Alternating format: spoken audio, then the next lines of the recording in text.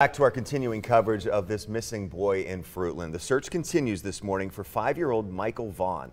He was reported missing Tuesday night around 6:30 near Southwest 9th Street and South Arizona Avenue in Fruitland. Today's search, and they're asking for the community's help now, comes after a full day of searching yesterday from the air, on the ground with K9s. People from multiple agencies went door to door yesterday. They talked to neighbors, they searched fields, searched yards, and all in hopes of finding this little boy. Neighbors say they learned about the 5-year-old's disappearance around 7:30 on Tuesday night.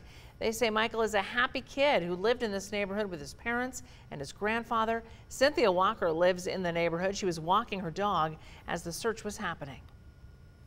At 5 years old, I don't know that he would wander too far without one of us seeing him by now.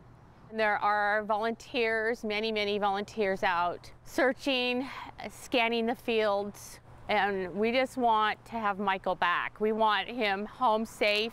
We're just praying for the family, praying for Michael.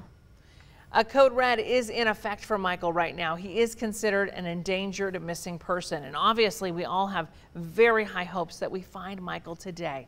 Help to find him has come from all around our region, including Idaho State Police. Fruitland Police are now asking everyone who lives there to please search around your homes, and they want people to search their crawl spaces, their sheds, trailers, vehicles, anywhere that a boy could be hiding or even stuck right now. Again, this is a photo of Michael, blonde hair, blue eyes, about 3'7", last seen wearing a blue Minecraft shirt, dark blue briefs.